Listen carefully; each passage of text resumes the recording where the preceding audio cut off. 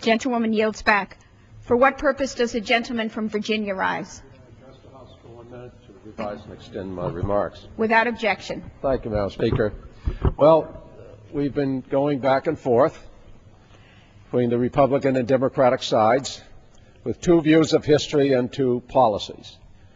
The Republican Party all morning, and it will continue right through the election, wants us to go back to the Reagan-Bush policies of the past, and the Democrats want to try a new approach. But let's just review the history. Ronald Reagan ran for president saying that any president who doesn't balance the budget should be impeached.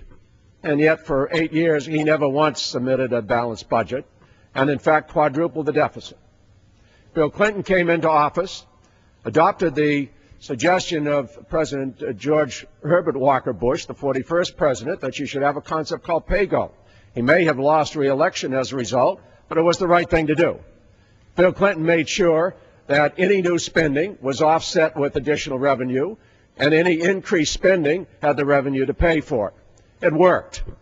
We created surpluses. So many surpluses, in fact, that Alan Greenspan was worried we had too much Treasury debt floating out there. And the reality is that this past president, the Republicans would want us to go back to, took a $5.6 trillion projected surplus, turned it into $3.5 trillion of debt. Is that what the American people really want to happen? I don't think so. Thank you, Madam Speaker. For what purpose does the gentleman from Washington rise?